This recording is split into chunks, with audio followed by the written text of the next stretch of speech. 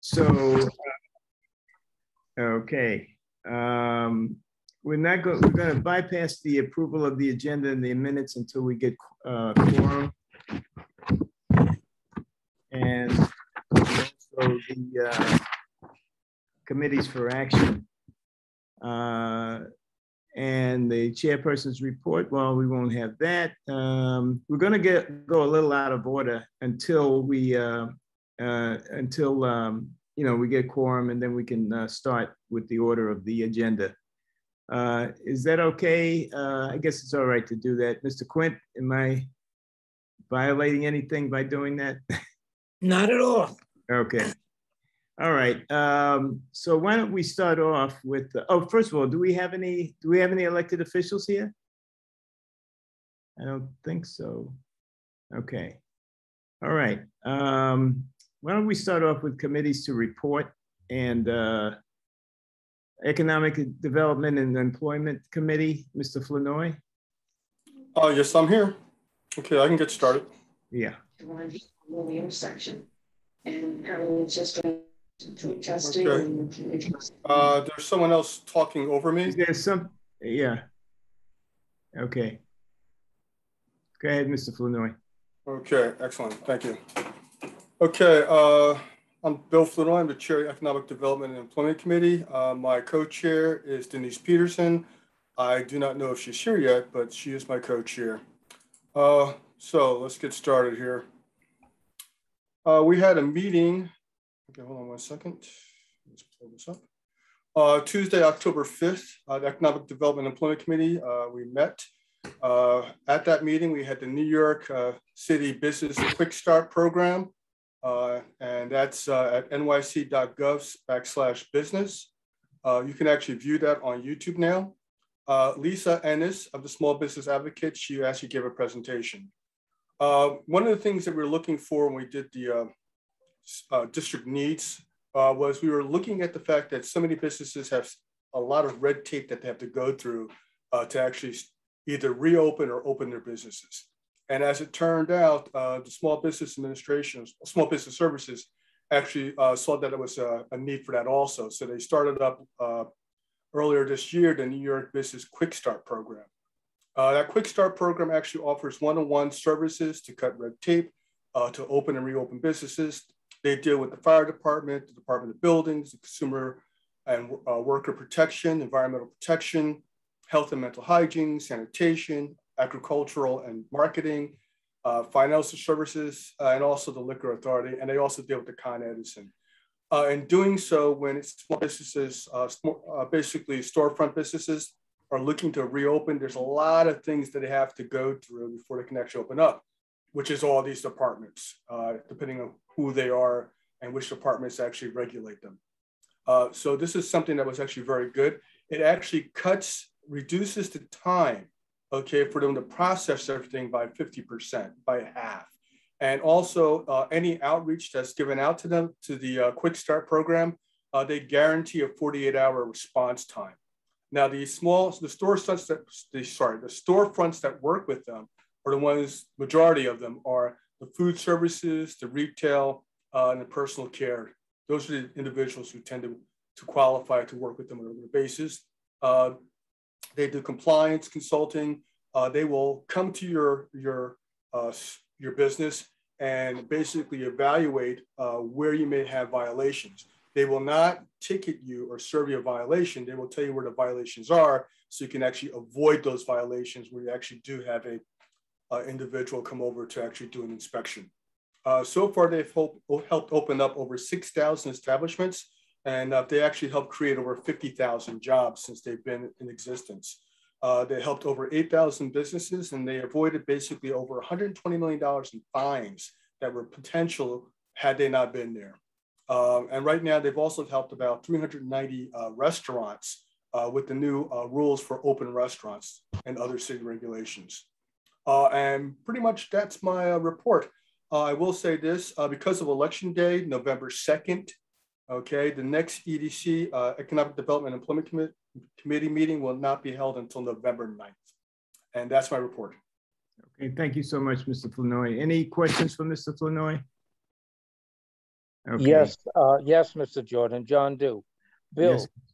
do you have any involvement with the small business program for the sidewalk and street cafes as it's relating to small businesses?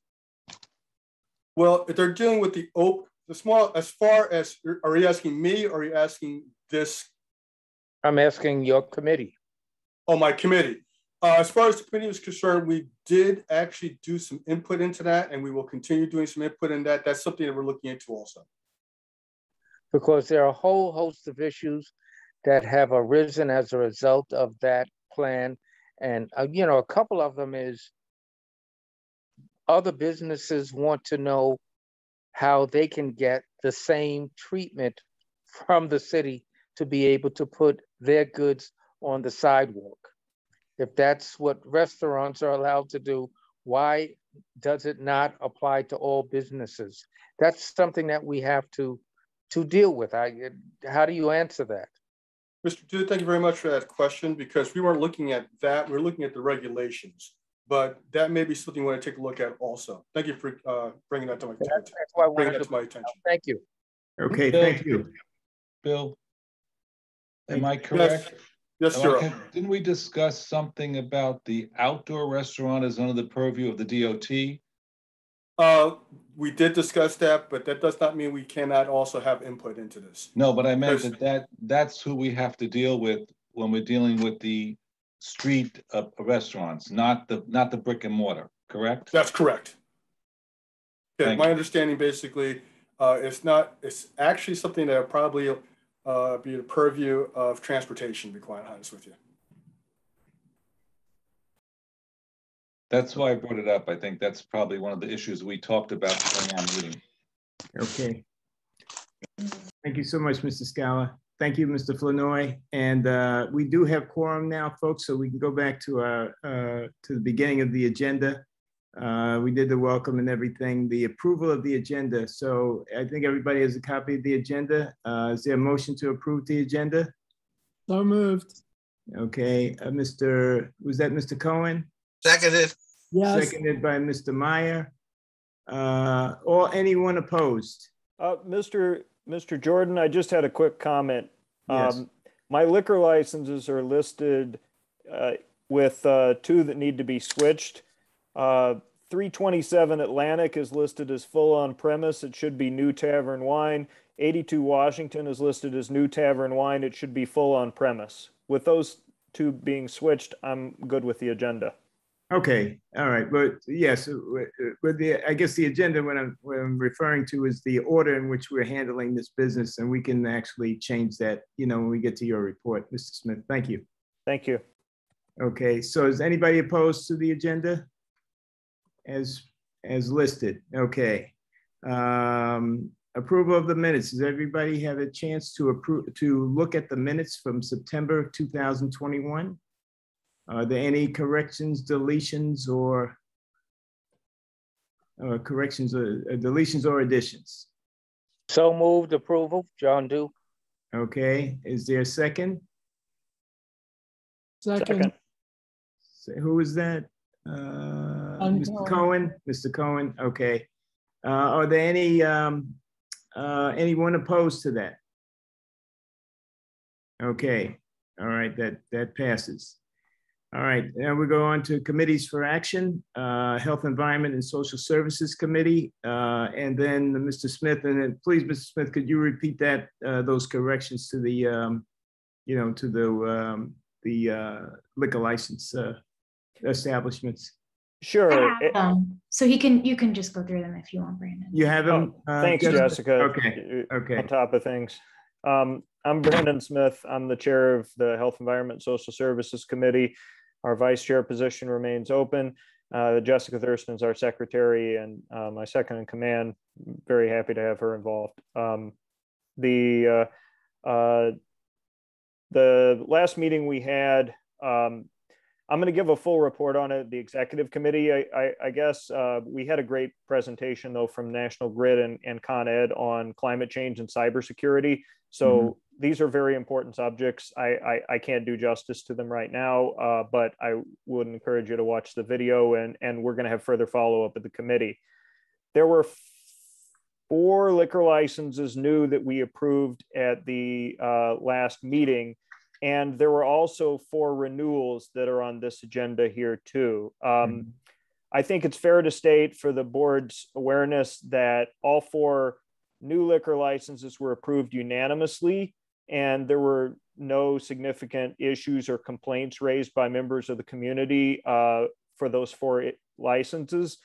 There's been some discussion about one of the renewals, 275 Park Avenue Health Club, and our committee was unable to reach a recommendation about that. So I'm going to deal with that separately, and I would suggest that we have a separate vote on that. There were no issues with the remaining renewals. Just to go in a little bit of detail with respect to the new liquor licenses, the first item was 46 Nevin Street, Even Hotel. There's a hotel that's on the corner of Nevin Street and I believe it's Livingston or Bond, or Livingston or Skimmerhorn. It's a transfer of a beer and wine license, and we basically had a conversation with the proprietors to ensure they were aware of the concerns the community has seen with hotels in the past. There is no representation that there's going to be, or really concern that there's going to be any sort of similar issues at this hotel, 12 p.m. to 12 a.m. They do have an outdoor courtyard area, but it's not adjacent to any residences. Upon our discussion, there were no concerns about the hours or about the presentation. The committee approved this 11-0-0. Second location, 86 South Portland Avenue. This is between Lafayette and Fulton on South Portland. I think the important thing to consider here is this is a very small restaurant. It's only 20 seats, only 1 dinner sitting. It's going to be from 3 p.m. to 11 p.m. There's no outdoor space associated with it, a Californian French style of cuisine where they want to have food and cocktails. It used to be called Pequeña, which apparently is very popular in the area. There are no residences above, but there are some residences adjacent. They're very consistent about wanting to be part of the community, and they are going to take steps to ensure accessibility. Our committee had no concerns with this application. We approved it by a vote of 11-0-0. The third application we heard, they had filled out their paperwork a bit wrong. So while it's listed as full on premise, it's really a beer and wine. It's called Absolute Coffee and would be located at 327 Atlantic Avenue. They have hours of 7 a.m. to 11 p.m. daily, as well as they have an outdoor street shed that's going to be operating from 8 a.m. to 7 p.m. It's pretty much a coffee shop where they want to also have beer and wine and a little food. They've been open for 8 years at this location and just wanted to add some beer and wine to their service. There were no concerns expressed about this location. We voted to approve it 11-0-0. Finally, there was a application for a location called Lil M LLC, which is going to be at 82 Washington Avenue, around the corner of Park Avenue and Washington Avenue. This place is going to be open from 5 p.m. until it was originally 1 a.m. But we noticed that they were going to stop their food service at 10 p.m. And there was a little concern at the committee about, well, what are we going to be doing at the restaurant from 10 p.m. until 1 a.m.? And because some other places on the block closed at 12 a.m., the applicant was very willing to agree to close 7 days a week. It was actually her suggestion to move the hours forward to 7 days a week at 12 a.m. Close. But they do want to do full liquor at this location. So there was no one from the community who expressed concerns about this. There's no live music that's going to be at this location, and there's no outdoor space. Upon hearing this, and with the consideration they were going to close a bit earlier, the committee voted to approve them by a margin of 11-0-0. Now, in addition to this, we had 4 renewals up for discussion: 531 Myrtle Avenue, Dun Wang Miss Noodle; 376 Classen Avenue, Speedy Romeo; 19 Old Fulton Street, Juliana's. For those 3, there were no concerns expressed by any members of the community, and our committee voted to approve them 11-0-0.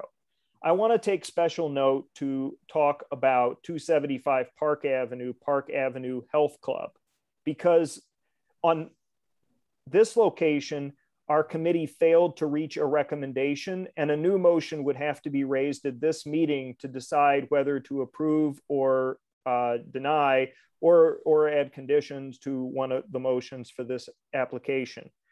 Park Avenue Health Club previously came before our committee in January of 2021 for a transfer application. The existing applicant, who is, you can see on the state liquor website, is an individual named Mira Golden, wanted to transfer to 2 new individuals who came before our committee in January. Those 2 individuals were Whippawati Arminio and Terrence Spriggs. Whippawati and Terrence had been managers at the location for quite some time. Whippawati had just started as a manager in October 2019, and Terrence had been there for about 7 years. There were a number of concerns expressed by residents at the January meeting, which led our committee to vote against the transfer of this liquor license. And the vote was approved by the executive committee, and we sent a letter out opposing the transfer of the liquor license. The reason for the issues had to do with both concerns about the credibility of the folks who were presenting to us at the January meeting for the transfer, but also because in November and January, there were 2 fires and a flood associated with the establishment. Specifically, the establishment operates as we would call it, a physical culture establishment or a health club. And they also apparently offer alcohol at the health club. And aside from that, there was no dispute between the folks who were the applicants as well as the members of the community that there had been multiple fires there, apparently caused by the dryer. And there was a concern that there were not adequate fire alarm systems within this location. And I think part of the committee's consideration was that the committee wasn't satisfied with the representations made by the new folks seeking to take it over, but also that the concerns that existed were present at this location, and as a community board, we're being asked to consider approving a liquor license for a place that's been associated with fires and a flood. So with that in mind, we had voted against the transfer of the liquor license. But what needs to be remembered is that there still was a liquor license dating all the way back to 2005, held by an individual named Mira Golden. And that liquor license popped up on our renewal sheet at the last meeting.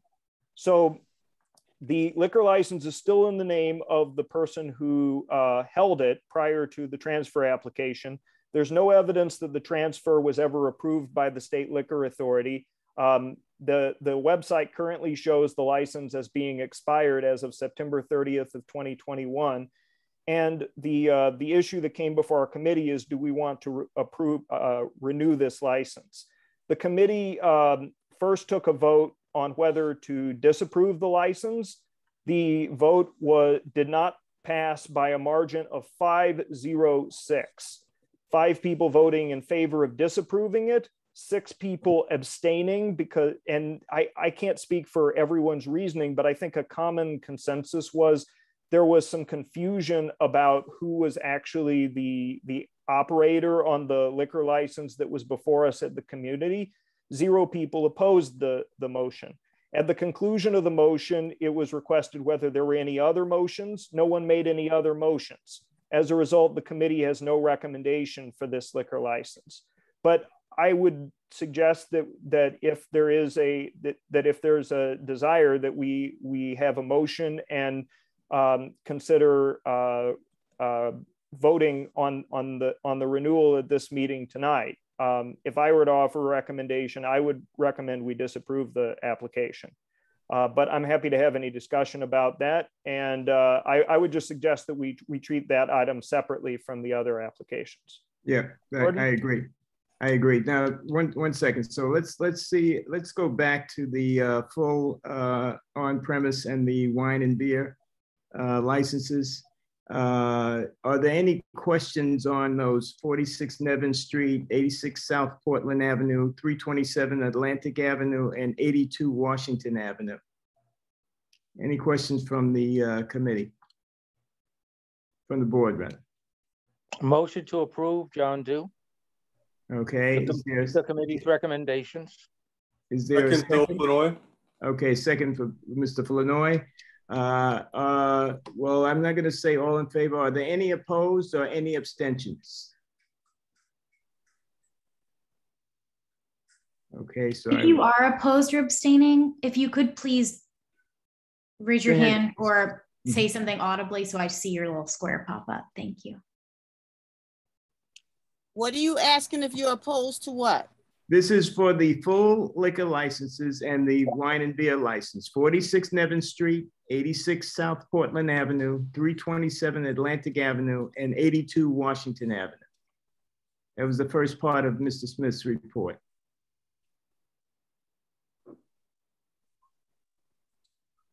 Okay, are they no abstentions and no one votes against it? Yeah, I'm sorry, Miss. Shioni Siddiqui. I am abstaining because I don't know enough about them. I have some, admittedly, this is my first meeting. Okay. But this is just for board members? Are you a new board member? I might not have you on my list. No, she is not a new board member. Oh, okay. Oh. All right, Ms. Siddiqui. Sorry for the confusion. Members. Yeah.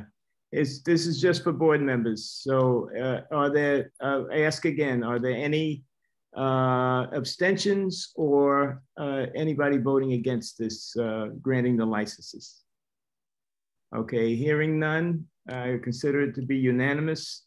So we can move on to the next three, which are the renewals, besides not 275 Park. We're going to talk about that separately, Mr. Smith.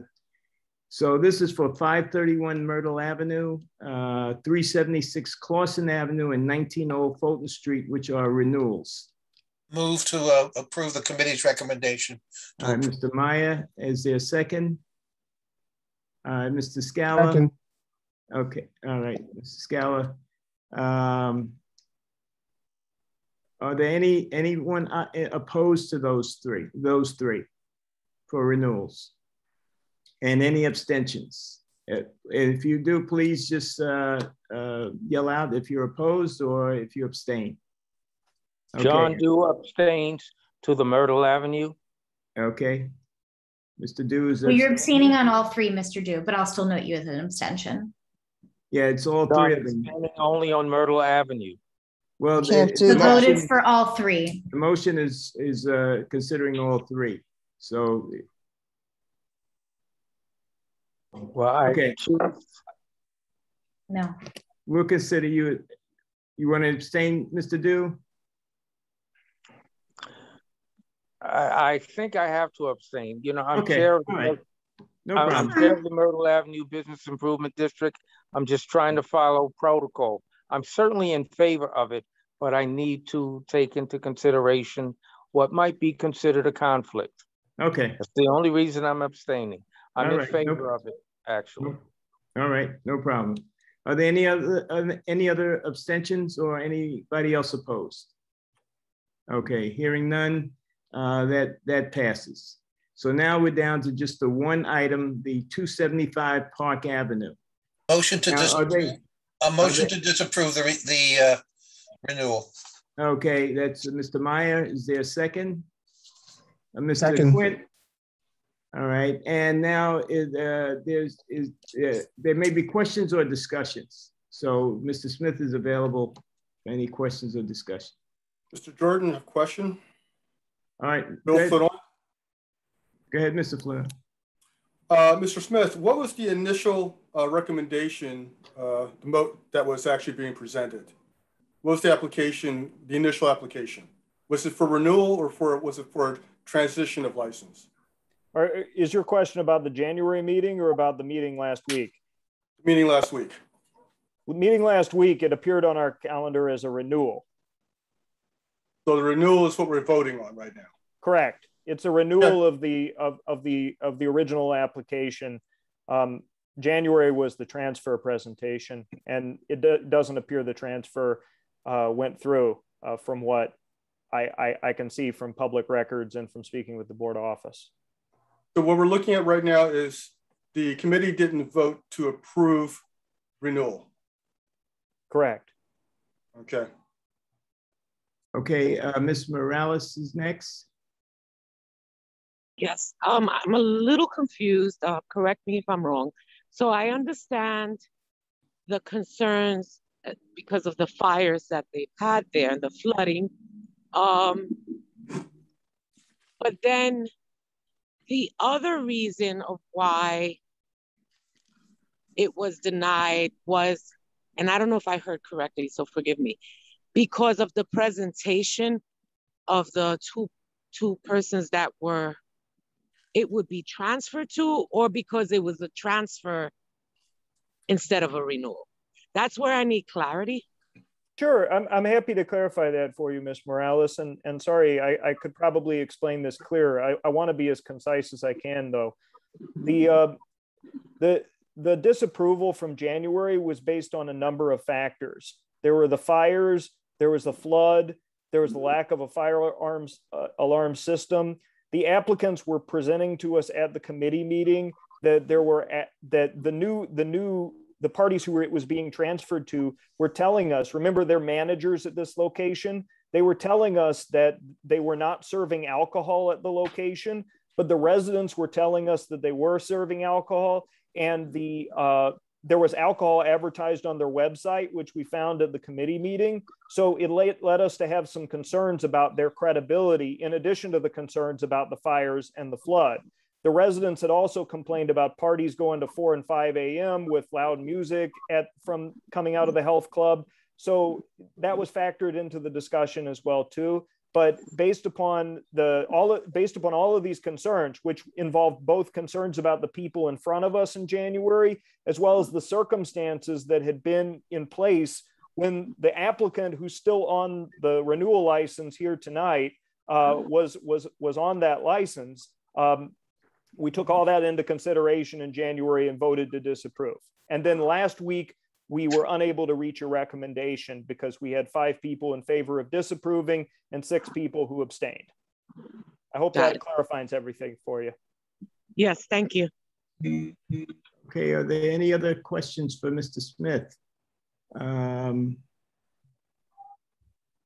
Please use the reactions button and then raise hand.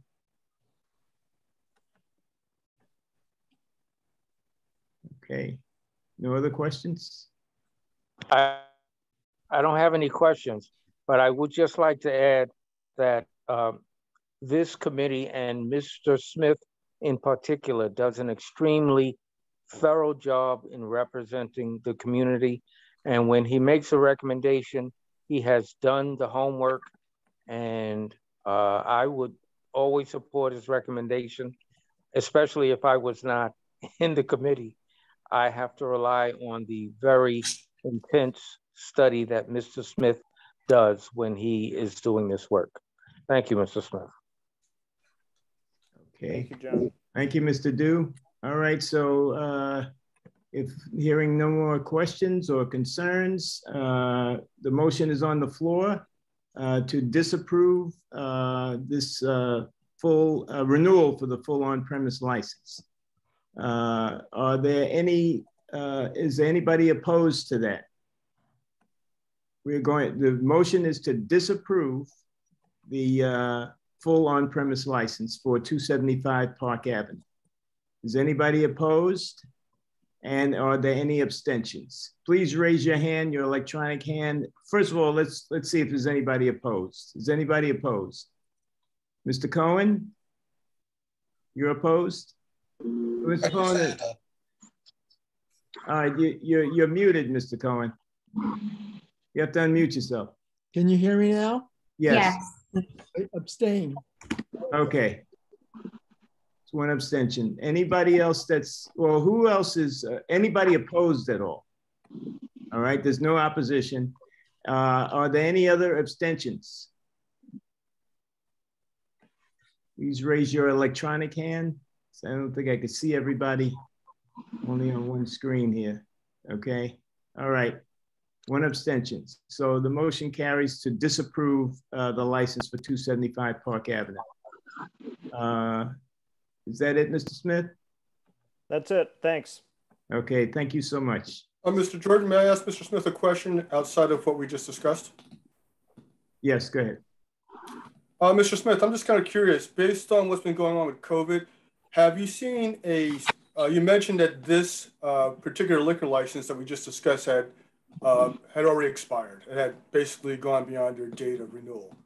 How many other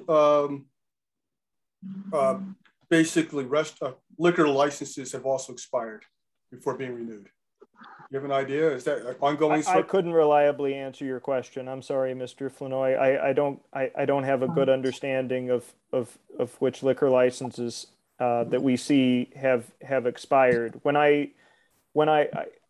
we get a license up for renewal at our committee, we understand that it's our responsibility to act on it. But I had to look into this one to understand who was the operator, which is how I came across this this information that this one was expired. Okay, thank you so much. Okay, Mr. Singletary has joined us, and Mr. Singletary, we're up to number 5 on the agenda, which is you, by the way. And we also have done one committee to report. Mr. Flanoy did his report on the Economic Development and Employment Committee. So I'll just turn the meeting over to you. Thank you, Lenny. I appreciate that. For those who may not know who I am, I'm Lenny Singletary. I serve as the chair of Community Board 2. And it's always good to have an able first and second vice chair. So Lenny, thank you for taking the reins over tonight. I appreciate it. I heard the very interesting discussion, and it was good to hear that things were moving along.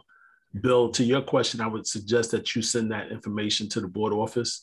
The board office might be able to give you better detail about liquor licenses that have expired. I don't know this to be a fact, but it's probably a fair number of licenses that have expired. So to get greater detail, I would recommend you call on the board office.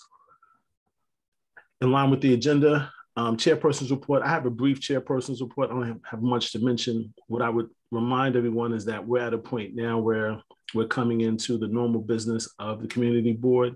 And as part, it's time for elections.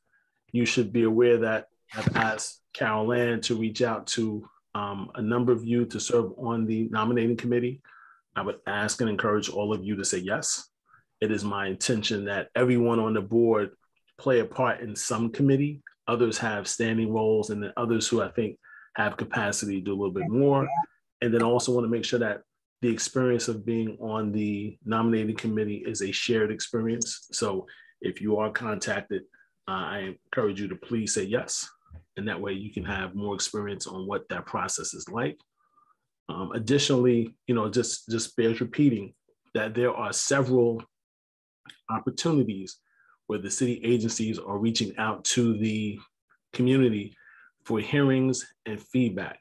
I encourage everyone, if you have the opportunity to do so, please engage, please have your voices heard. And in some cases, it may not be required that you say something, but it is always encouraged that you gather the information. That information is key, and it helps us make decisions that in many cases will come before us as a community board, but just as a citizen of the city of New York, that information is key for how it may directly or tangentially impact you. So I encourage everyone to participate. With that, that concludes my chairperson's report this evening. Like I said, it would be brief. And with that, we'll move to item number 6, the district office report. Carol Ann.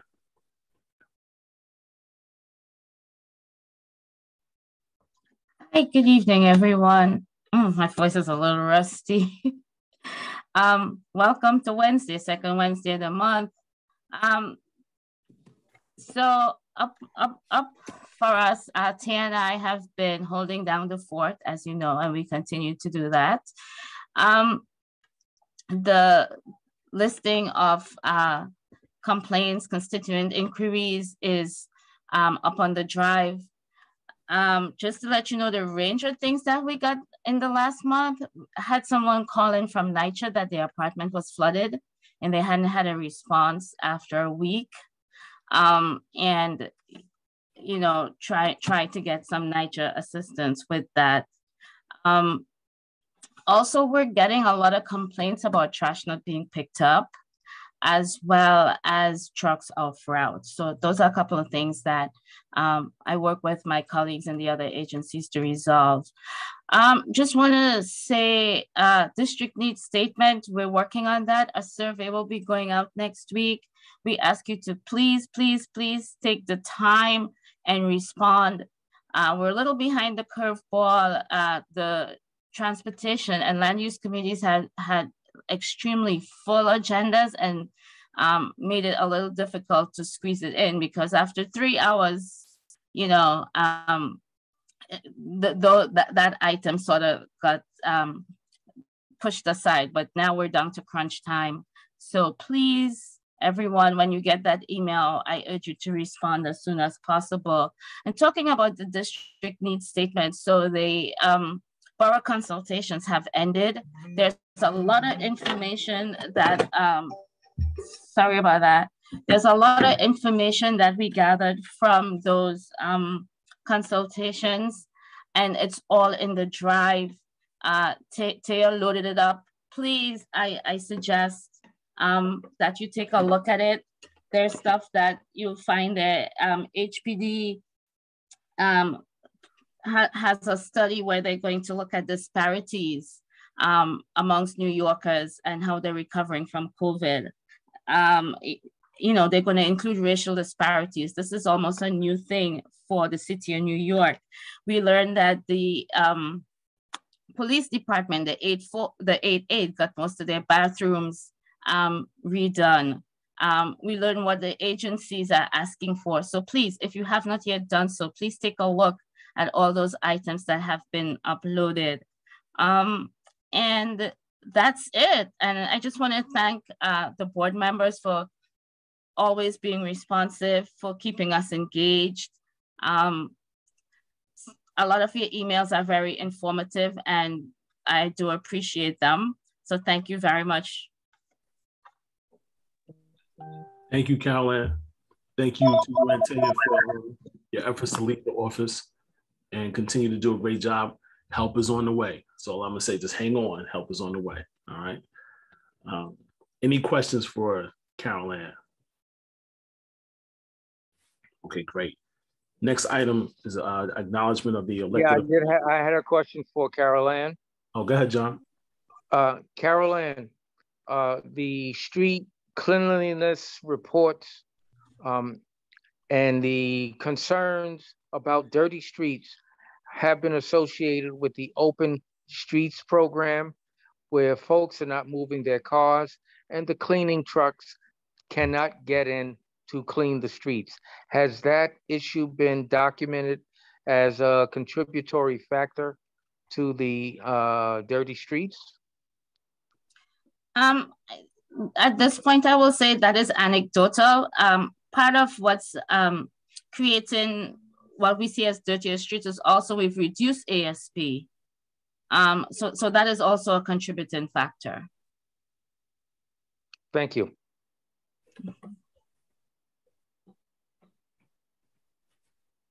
Okay, great. Next item on the agenda is acknowledgement of the elected officials or their designees. Do we have any elected officials that are on tonight's call? Yes, hi, Ron, can you hear me? Yeah, John, hold on, not yet. You're early. Okay. Just hold on. I'm glad your sound is working. Don't go anywhere. Okay.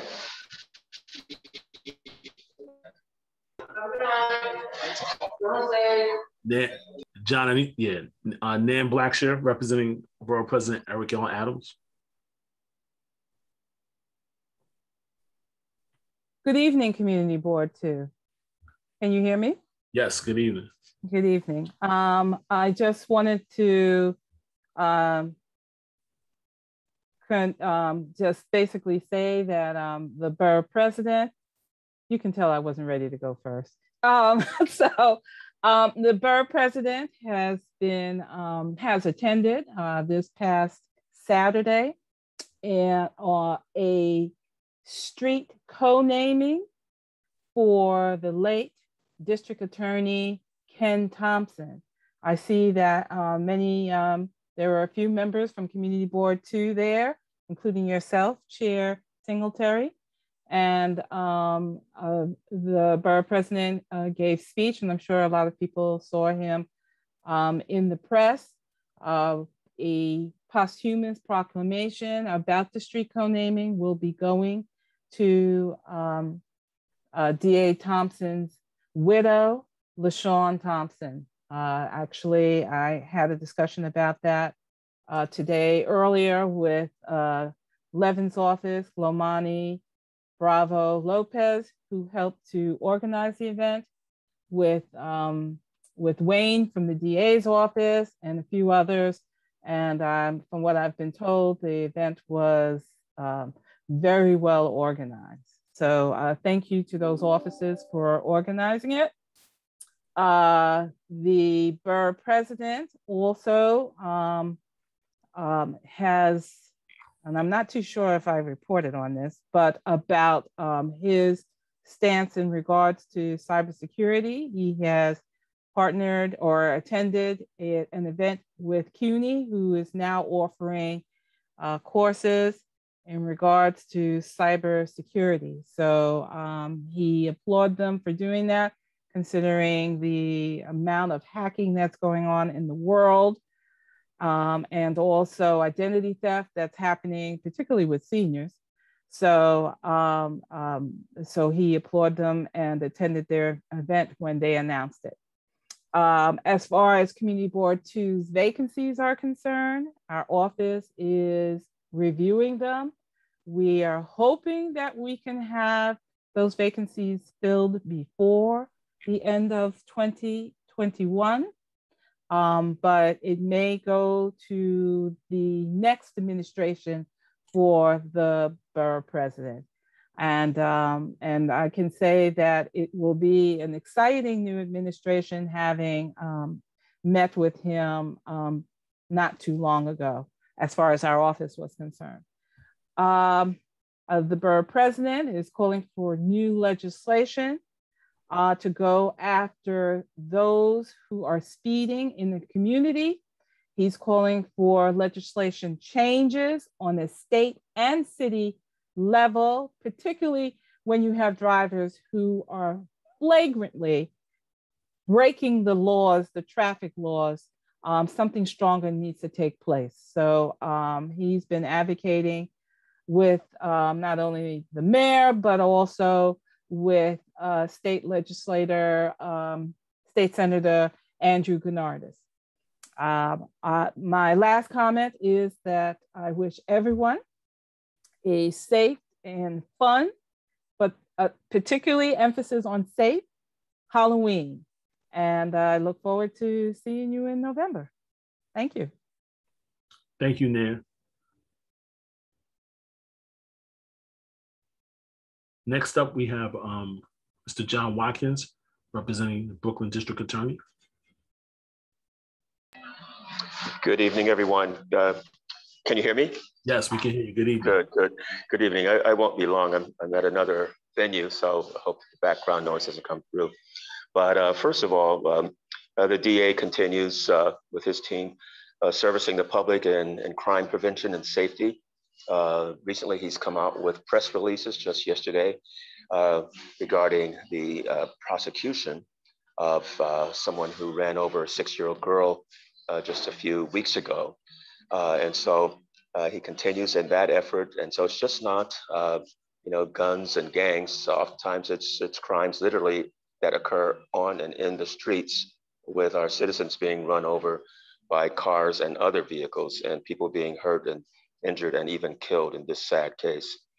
On another point regarding crime and safety, sex trafficking is something that currently plagues our borough, and the DA and his teams are prosecuting people who are facilitating that illegal trafficking in our community. And so again, back to our website, there are press releases that give details very specifically about the circumstances regarding these crimes. As Ms. Blackshear just mentioned, Saturday was a glorious day. We had the street renaming of former DA Ken Thompson that was hosted by District Attorney Eric Gonzalez.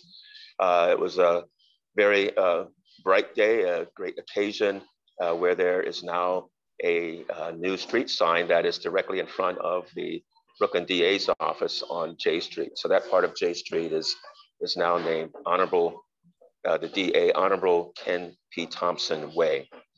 So if you're ever in that area, look up and see and give remembrance and thanks to former DA Thompson for his contributions to the community.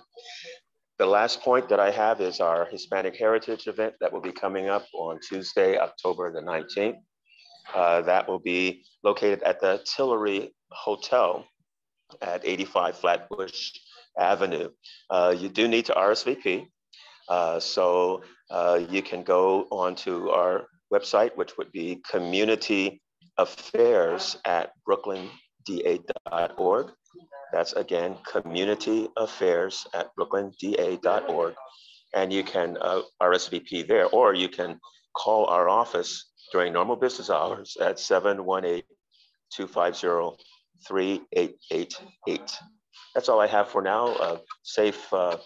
Rest of a safe month. We're having great weather. And as Nan mentioned, a happy and safe Halloween. Thank you so much. Thank you, Mr. Watkins. Do we have any other representatives? All right, great. Let's move on to item number 8, committees to report. Finance and Personnel Committee, Mr. Jordan. Okay, thank you, Mr. Singletary. Actually, after our last meeting, I did report to the Executive Committee and to the full board in September. However, we do have a meeting scheduled for October 28th, and we should have some news to report about our postings, and also for the 2 vacancies that we have. As well as we're going to be organizing how we're going to interview candidates and things of that nature. November 18th is our next regular meeting, but we will be meeting on October 28th, so we'll have more to report after that meeting. That's it, Mr. Singletary. All right, thank you, Mr. Jordan. Land use, Mr. Gordon. Thank you, Mr. Singletary. Land use will be meeting next week. We have a number of Landmark Preservation Commission applications and a good number of other topics that we will have. So we're going to have a very full meeting next week. And thank you very much. Okay. Parks and Recreation, Barbara Zoller-Gringer. Good evening, Mr. Chair and the board. I'm Barbara Zoller-Gringer. And Andrew Lastowecki is my co-chair of the Parks Committee. We are meeting again this coming Monday, where we're going to have an update on capital projects from the status of capital projects from the Parks Department. Our last meeting was on September 20th, where we had a presentation from Hannah Basio, who is now the Senior Outreach Coordinator for our community board. From the Partnership for Parks, which, as many of you know, is a public-private partnership between the Parks Department and the City Parks Foundation. And they work together to build sustainable community groups for parks, including supporting friends groups, volunteer programs and projects, grants, and other resources. You may have noticed that during COVID, there's appeared to have been an increase in the number of dogs in the district, and that's really sparked an interest in establishing dog runs, additional dog runs. We had presentations from two people, one a board committee member and other from the Fort Greene area, looking for support and talking about the creation of the possibility of creating dog runs both at University Plaza and around Claremont Avenue. There's already been a dog association founded there. So I think both groups really are in the process of getting more information, gathering more support, and getting people to sign up to belong to friends groups. We also heard about a recommendation to change the name of Columbus Park and the statue of Columbus there to honor Amerigo Vespucci. No action was taken by the committee on that recommendation. We also discussed Parks Department items for the fiscal year 23 Statement of District Needs, and a number of committee members had volunteered at that time to enter that information into our statement. Any questions? Thank you, Barbara. Thank you. Next committee to report is Transportation and Public Safety, Sidney Meyer. Good evening. Chair, I do have a question for Barbara. Mr. Scholar. Yeah, Barbara, when you have a dog run, does the committee, do we approve that? Does it come to the committee board? So hold on, let me interrupt for a second, Barbara, before you respond. So well, that's a great question, but that's a question that really should be asked at committee. Thank you. Sid Meyer. Good evening, Chairperson. And we haven't had our committee meeting yet this month. The committee will be meeting on the 21st. John Quint will be chairing it because I will be in the Galapagos. So we are concerned. We continue even to press the MTA to make more of the subway stations in our district handicap accessible. We've continued to press them specifically on York Street, and I'm told that we can expect within the next some period of time for them to issue a report on upgrading York Street. They've promised that it was supposed to be done by the summer, by May or June. It hasn't been done.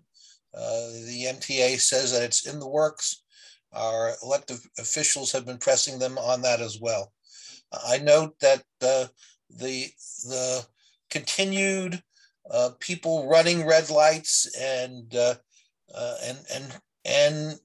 speeding in school zones is a continuing problem, and we've seen unfortunate deaths caused by people who have. One of them had 90 speed violations, which are in school zones since 2017, which is an incredible number. And we're trying to see if we can press our government officials to come up with a better way of dealing with the people who violate these rules so that the streets are made safer. And I welcome everyone to come to the meeting on October 21st. I am going to try to attend it remotely, but I'm not sure whether that's going to work or not. Thank you. So thanks for your report. And going forward, no smiling when you say Galapagos. Like, wow, this kind of wasn't cool. You know, we all sit here and we love Brooklyn, but you know, the smile wasn't cool. I'll send pictures. Have a safe trip. Thank you. Next committee to report is Youth Education and Cultural Affairs, Betty Fibush. Good evening, everyone. I'm Betty Fibush, the chair. My co-chair is Dorothea Thompson Manning.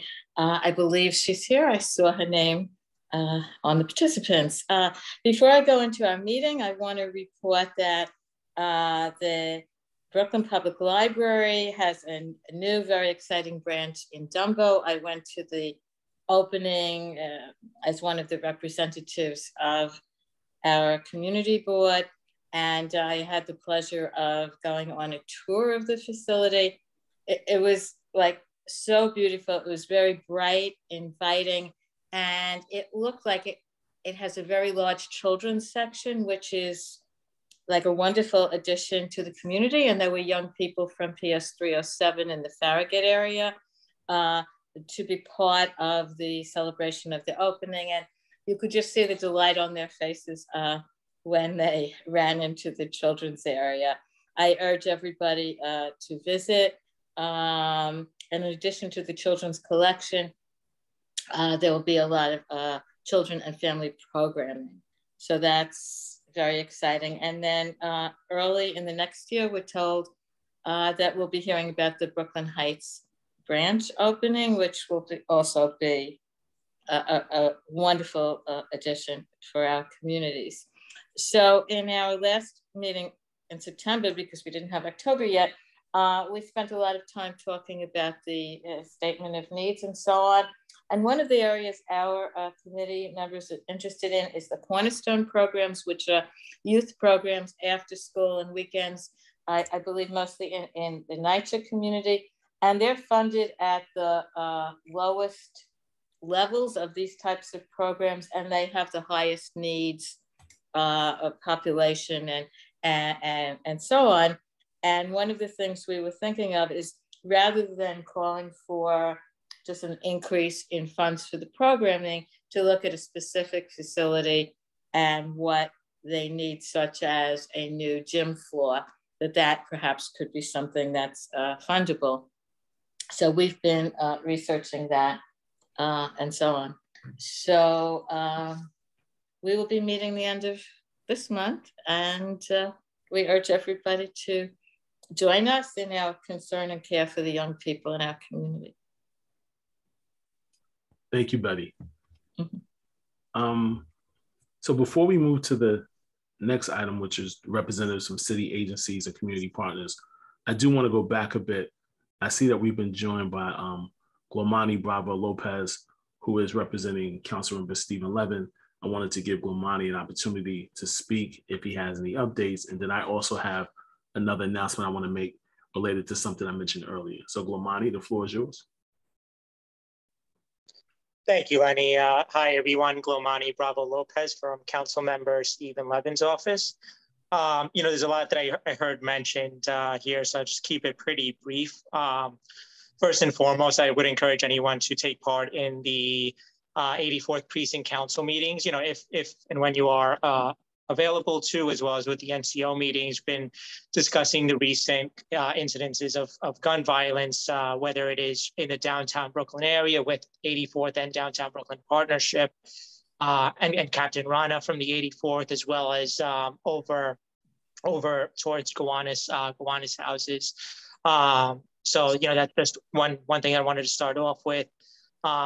We were also very excited to see the ribbon cutting yesterday for the new branch of the Brooklyn Heights, the Brooklyn Public Library, which, as many of you on this community board are aware, came out of a ULURP some many years ago, back in, I think it was 2015, out of the negotiations from the Brooklyn Heights branch of the Brooklyn Public Library. It's the first branch that's been opened in something like 40 years, give or take, maybe off by a year there, so don't quote me on the number, but that is the first new branch to serve Dumbo and Vinegar Hill.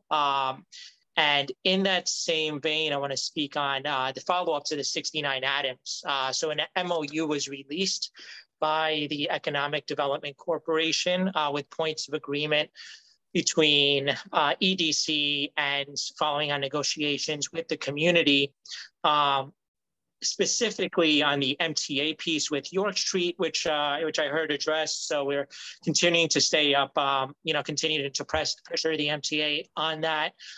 They did receive $5.5 million out of that sale amount, which was to go towards, at least in part, towards a study. And State Senator Kavanagh's office recently led a press conference on that.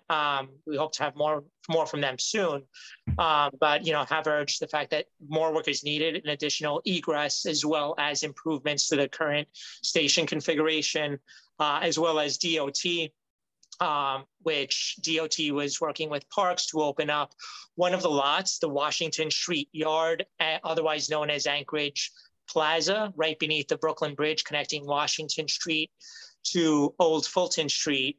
Thank you, Taya, for that, for including those links. And two other components of this were $1.5 million apiece for PS 307, as well as for Farragut houses. So we've been running two concurrent stakeholder groups with both the members of Farragut houses, as well as Principal Carroll at PS 307, and the respective agencies, be they NYCHA, DOE, to ensure that the funds go to agreed upon purposes by the community. And last but not least is Skirmahorn Street. I'll flag this is an ever-present issue, certainly over the past many years. And the bike lane on Skirmahorn has routinely been blocked, obstructed. And this has come up at prior meetings, certainly at prior 84th Precinct Council meetings. If you'll notice, DOT has placed signs on Skirmahorn Street for those of you who walk by or drive down the road or bike down the, try to bike down that bike path.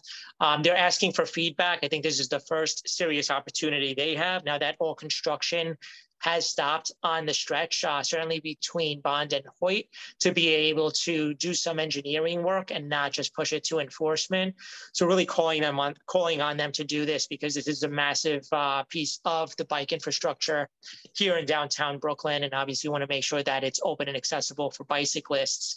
But we do need as much feedback and want to make sure that DOT is hearing from people who rely on that bike lane or use Skirmahorn in any way. So if you get a chance, please participate in that. And that is all. I'll put my contact information in the chat. And thanks for letting me speak. Thanks, Gomani. I want to circle back. Earlier in my report, I mentioned that I hope that everyone would say yes if contacted by the nominating committee. And I wish I had the same luck when I play Lotto, but I'm happy to report that I do have a full response from all of the members who were contacted. And at this time, I want to announce the members who make up the nominating committee. The nominating committee this year will be chaired by Mr. Brandon Smith, co-chaired by Mr. John Quint.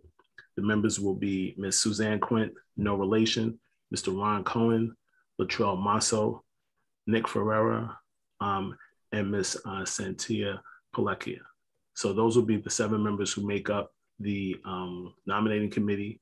I thank you all for saying yes. I appreciate you making this easy for me.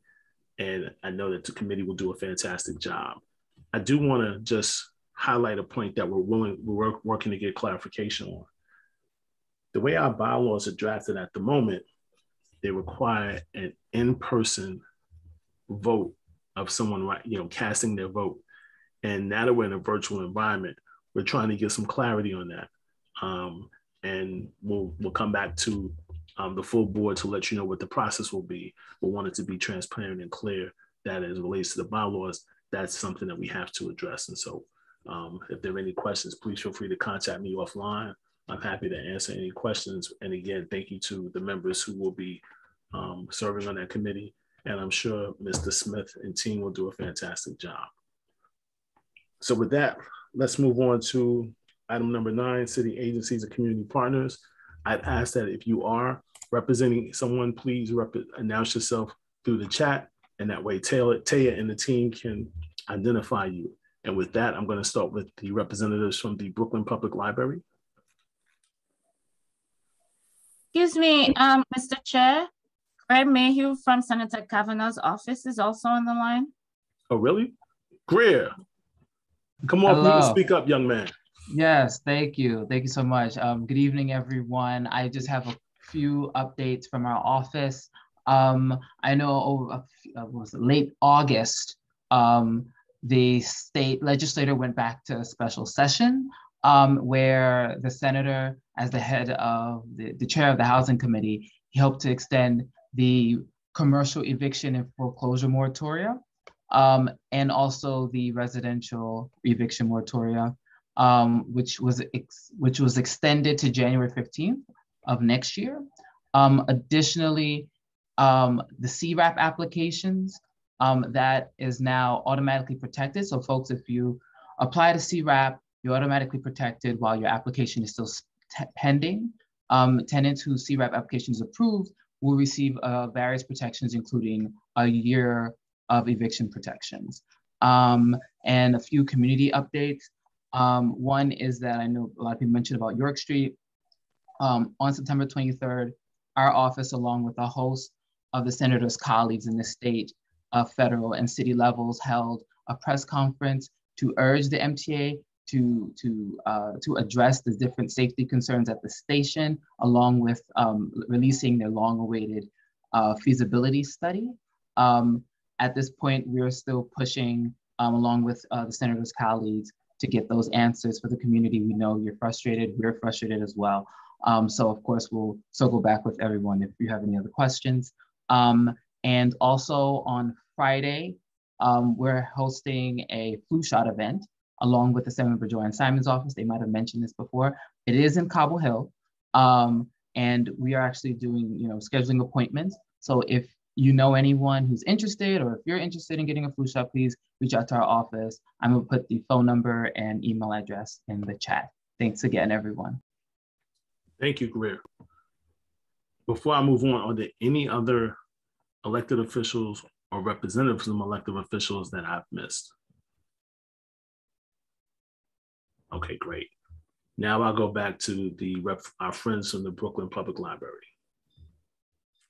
Thank you, Chair Singletary, and thank you all, and thank you especially Betty, who did a wonderful report already about the opening of the Adams Street Library. So for those of you that might not know me yet, my name is Kat, and I'm the managing librarian of the Adams Street Library, which had its grand opening yesterday. So we've had 2 full days of service, and I can tell you it's everything that we had hoped to be in the community. We have people coming in and using the shared work tables. We have teens coming in using computers, looking at the materials, using materials, children from PS 307, from the Art of Words Community School. So it's been grand. So I invite you all to come by. We're open 6 days a week, Monday through Saturday. I know that Taya put the link in the chat before. There's also some great photos on there if you want to get a sense before you go down. You can't miss us anymore. We're in a building with the word library on the side, which this community board so awesome put their stamp of approval on several months ago. And yeah, that's really it for me. I'm going to toss it over to my colleague Bailey, who also has a pretty huge announcement. Hello, everybody. I'm Bailey. I'm the manager of the Walt Whitman Library. And I'm sure many of you know this, but last week, all libraries in New York City went fine-free. Yay, no more late fines. So what that means is that there will be no more late fines if you have a book that's overdue. If it is 28 days past the due date, you'll be charged for replacement. But the My NYC Libraries students will not have that. So if you have any questions, feel free to reach out. Stop by a lot of the libraries in the city that are participating in the Culture Pass book display, ours included. Voting starts October 25th for that. Our book display is Festivals of the World, and we decorated our whole mezzanine to talk about obscure festivals from all across the globe. So be sure to stop in and say hi. And I think that's all from the Brooklyn Public Library. Thank you so much.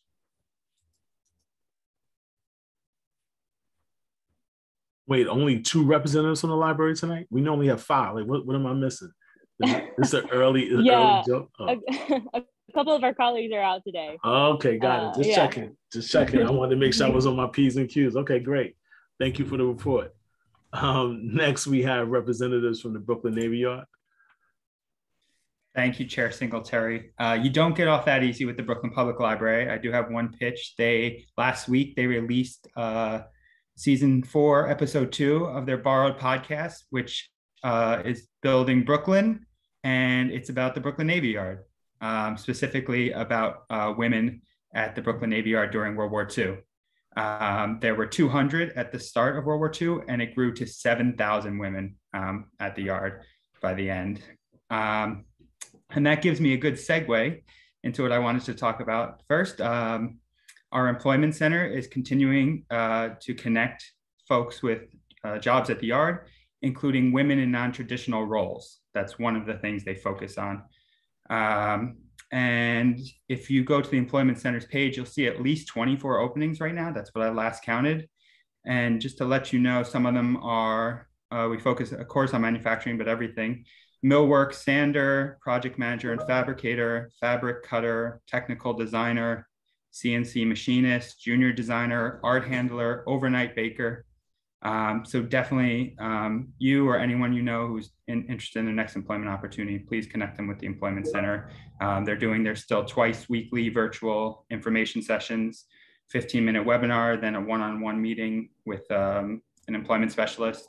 And another reminder, along with women in non-traditional roles, other things that take resumes to the top of the pile for the Employment Center are long-term unemployed, previously incarcerated. So these things that in a normal setting would put you at the bottom of the pile will bring you to the top when we're trying to fill roles with yard businesses. So please connect folks you know with the Employment Center and reach out to me if you have any questions on that. Then I wanted to talk about Open House New York weekend, happening all over the city this weekend, but specifically at the Brooklyn Navy Yard, Saturday and Sunday, 12 p.m. to 5 p.m. All the tours are sold out, but from 12 p.m. to 5 p.m. at Building 77 in the lot behind Building 77, there'll be food trucks, there'll be music, and then there'll be some of our 500 innovators and entrepreneurs will be there kind of doing demonstrations. We have Noel Copeland, an artist, showing how to sculpt figurines. Jackie Meyer, the artist, will be there to teach children how to draw perfect pumpkins and faces for those pumpkins. Skill Set, which takes recycled objects and makes furniture, will be doing demonstrations. If there's any bikers here, Clip Bike will have demonstrations. They're a yard company that they made a device that clips onto any bike and turns it into an e-bike. So you can try that out. So come on down again, Saturday and Sunday, 12 p.m. to 5 p.m. Walk right into Building 77 at Flushing and Vanderbilt and head to the back lot. Also a pitch that Naval Cemetery Landscape will be open 10 a.m. to 6 p.m. both Saturday and Sunday. So if you haven't checked that out over on Kent Ave, if you've ever been to Greenwood Cemetery for a little bit of green space and solitude, and it's even closer to your house, and it's a really beautiful space. And lastly, if you go to our programs page, other programs are happening at the yard, including with our partner Turnstile Tours. So they have walking tours again of the yard you can sign up for. And there's also, again, for those biking enthusiasts, there's bike tours open. On Sunday, October 24th, there are 6 slots left in their bike tour of the Brooklyn Navy Yard. And some of the walking tours include World War II history. Other ones are about the architecture at the yard. So you know, we've been open the whole time, but we're really back open and cooking, and come on down to the yard and check us out. And we'd love to see you soon. Thank you. Thanks, Ethan. Next up, we have representative from the Cadman Park Conservancy. Hi, it's me, Doreen. I just have a couple of announcements. One, on this Sunday, October 17th, between 2 and 5, we're having a big daffodil planting. We're planting 5,000 daffodils that were donated from New Yorkers for Parks in commemoration of the 20th anniversary of 9/11, and this year to also commemorate those lost to COVID-19. And so visit our website at cadmanpark.org, and you can download the flyer, or email us at cadmanparkdaffodils@gmail.com, and I will send you a JPEG if you want to distribute them to your friends and family and organizations. And then on October 23rd and 24th at 3 p.m. on the weekend, we're co-hosting Theater 2020 is returning to Cadman Park, and they're presenting an hour-long presentation, Shakespeare, like their take on A Midsummer's Night Dream, but it's called The Midsummer Hour. And I think it's going to be very funny. Please bring your blankets and join us on the AstroTurf lawn. And speaking of AstroTurf lawn, I spoke to Commissioner Marty Marr today. He's on his way for a 2-week cross-country vacation. So it was a great time to talk everything parks. And then all of a sudden he would be like, oh my gosh, here I'm seeing the Alleghenies. So it was pretty fun. But we have the AstroTurf, a new AstroTurf field is fully funded. And we're hopefully going to see that within a year or two. When he comes back from his vacation, we'll have a definite timetable on that. So a lot of things.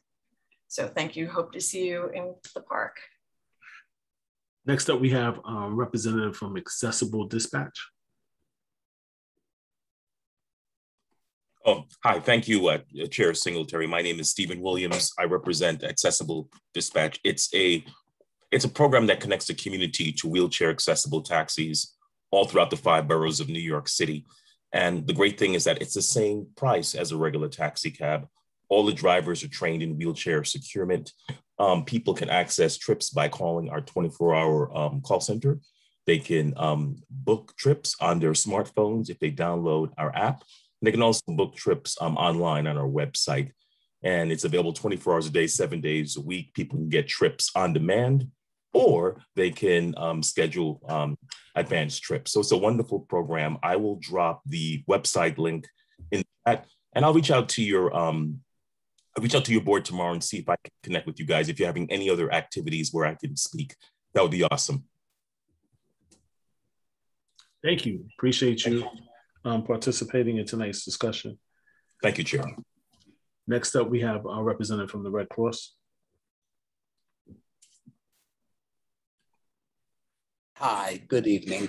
My name is Richard Morrow, and I'm the Greater New York Red Cross Community Relations Ambassador for Community Board 2. Presently, there are 45 disaster relief operations being conducted across the US, 40 of which are in the eastern portion of our country. All of the 45 are due to climate-related issues. Over the last 7 days, we have provided emergency assistance to 100 adults and 30 children following 32 local disasters in our area.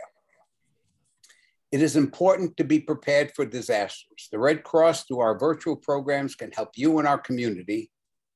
Our courses are free. Please check out our website at redcross.org for details. Global warming is a serious issue. I have attached, or I will try to if I can, in the chat, a recent study showing the projected impact on the East Coast of our country, meaning our city. Please review it.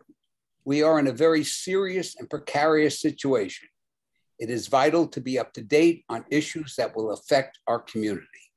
Thank you for this opportunity. Thank you. We have a representative from the Brooklyn Solid Waste. Oh, how do I do this now? Oh. Once again, do we have a representative from Brooklyn Solid Waste? Oh, were you able to hear me? I think I had my speaker off. Yeah, you were concluded with your report, correct? You heard it? Yeah, we heard it. Oh, thank you. Thank you. Have a good evening. Thank you. Hi. All right. It's my last time. Do we have a representative from Brooklyn Solid Waste? Yeah. Yes. Go ahead, Betty. Hi. So in addition to my youth activities, I'm involved with the Brooklyn Solid Waste Advisory. And I want to report tonight about the curbside brown bin pickup of organics. As many people know, composting collection was halted during COVID. It's coming back kind of slowly based on people signing up for the collection. So CB2 had the second highest response in the city, which is good, but they haven't started, DSNY has not yet started pickups in our area. It's good that we had the second highest, but it's still very low. The response of people who want their organics collected, it's not mandatory, and we don't know the date that it will begin. So people can still sign up by calling 311 or going on the DSNY website. And if people live in buildings and want outreach workers from DSNY outreach, community outreach, to speak at community meetings or to residents of a building, that can be done as well. Thank you. Thank you. Are there any other speakers perhaps I missed for community partners and city agencies? I think we got everybody. Just wanted to make sure. Do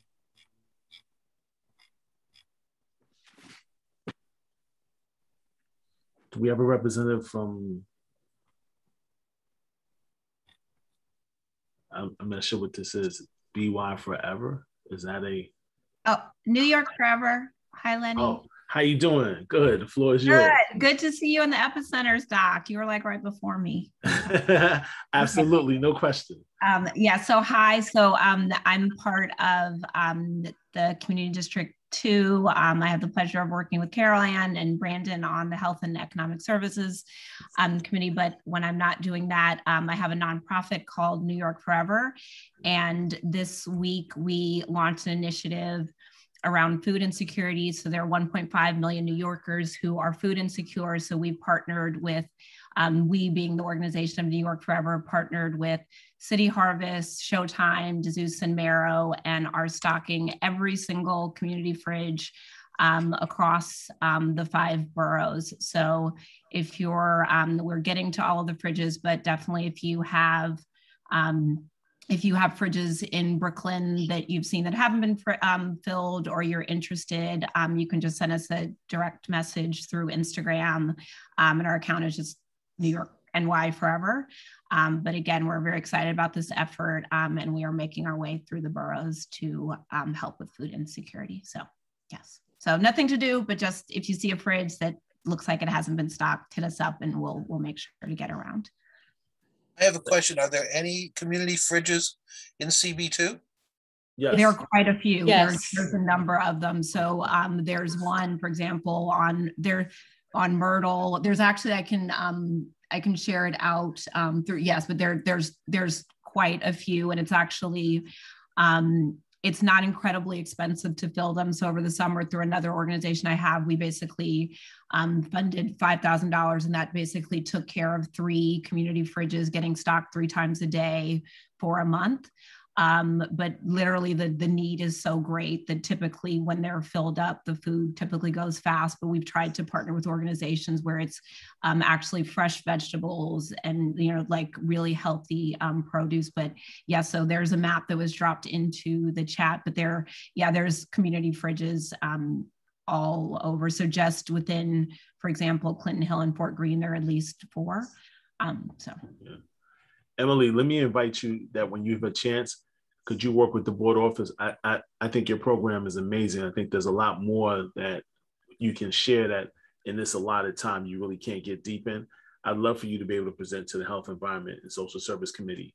And then that way you can have a more extensive way to explain all of the wonderful things that you're doing and the committee and the organizations that you represent. So you can work with Carol Ann and Taya. We'll make sure we'll get you on the committee. Mr. Smith, I hope you don't mind. And then I think that gives you a chance to give a greater platform for the work that you're doing. So I'm inspired by Brandon. I am, because Brandon has been such a great inspiration to all of us. So would be happy. Thank you for the time. No question. Taya, do I have everybody? I feel like now that I got New York Forever, I'm good. Is there anything else I'm missing? Okay, great. So now let's move on to item number 10. Other board business. Are there any board members who have any other business that they want to bring up for the evening? So let me start with John Dew. Absolutely. First, Chair Singletary, that wonderful event we had on J Street honoring D.A. Thompson. Unfortunately, the Transit Authority was not notified that the terminus, which is at that same location where we had the ceremony, was not accessible by the B54 bus. Mm-hmm. So unfortunately, the bus drivers did not know what to do once they got to that intersection. And they all turned to go down Fulton Street, but that also meant that anyone waiting for the bus between the plaza and my bus driver decided to turn at Vanderbilt Avenue. They got no service for that period of time. And there was no notification at the bus stops that there would be no B54 bus service. The other item I wanted to just highlight, because it came up with the presentation you got from the Red Cross, is that we're in a particularly precarious moment in time. The issues surrounding global warming and climate change were majorly highlighted by Brandon Smith in his HES committee meeting with the presentations from our two major utilities, both Con Ed and Brooklyn Union Gas. The work that needs to be done in our community is phenomenal as it relates to preparation for what they're saying is going to be a continuing visit on our community and on the country, the issues related to climate change, the water penetration issues, all of that stuff is actually going to affect how we live as a community that we don't quite embrace because it is so much. I would only ask initially that we meet, that we look at the presentation that Brandon's committee had from those major utilities to get a brief understanding of the impact of this global warming and what we are going to have to do in our community to prepare for it. Thank you. Thank you, John. Any other board? Betty, could you go on mute, please? Any other board members who have items for open business? For other business? Carlton Gordon here, Lanny. Just Sure. wanted to, just to quickly thank our occasional secretary, Karen Johnson, on behalf of the Landmark Land Use Committee, and also thank our co-chairs, Daughtry Kostarfin and Irene Jenner, for the support and the work that they've been doing. Thank you. Okay. Any other board member who has any items for other business? Okay, great. Let me jump now to agenda item number 11, community forum. I remind that this is the portion where members from the community who are not board members who sat through all this time and listened to us, we have the opportunity to listen to them. But I remind the community as we get to this section, to be fair to everyone, we ask that you keep your comments to 2 minutes. And so we will call upon you and hopefully that you have information that is relevant and pertinent. But before I jump to the community members, I want to introduce a friend to community board. Some of you may know him, others may not. Some of us served with him when he was a community member. And I think this is an example of when you serve on a community board, you get engaged, you never know what your future may be. So at this time, I want to introduce the Democratic nominee to be the representative for the 33rd Council Member District, Mr. Lincoln Ressler. Thank you so much, Lenny. Thank you. It is great to be back with CB2. I will say that my years serving on this community board were one of the most enriching, meaningful, like just dynamic learning experiences that I've ever had. And I loved it, and I'm excited to be working with Community Board 2 again. I am the only name on the ballot in November, so I think, unless some writing campaign comes along, unfortunately, you all might be stuck with me. But I couldn't be more excited to get to work. I have been doing my darndest to just run around our district and meet with every community-based organization and economic development group and parks group and school. We've been setting up incoming council member on your corner events where we go around to each different neighborhood and give opportunities for folks to come by and say hello and share ideas for how we can make our neighborhood better, and have been distributing a survey. We've got nearly 500 responses so far where we're asking people what are their priorities for how we can improve our district together. And so please, if you need any information on any of those, shoot me a message in the chat. Really deeply excited to work with you all. I will just highlight two things that were mentioned earlier. Kat and Betty mentioned the Dumbo Library opening yesterday, but it's been 38 years since we've had a new branch in Brooklyn, before I was even born. And libraries are one of the few special places that bring together the diversity of our communities. And have a new branch in Dumbo that will hopefully bring the Farragut community and the Dumbo community and everyone together and be a place for learning and engagement and organizing. Is just an extraordinary new development, new community institution that I'm so appreciative of. And Kat's been working with us for years, and we're lucky to have her at the helm of the branch. And as Betty mentioned, Community Board 2 was number 2 on the list for organics. Department of Sanitation is on the precipice of making a decision of where they're going to select as the next neighborhoods to have curbside organic pickup.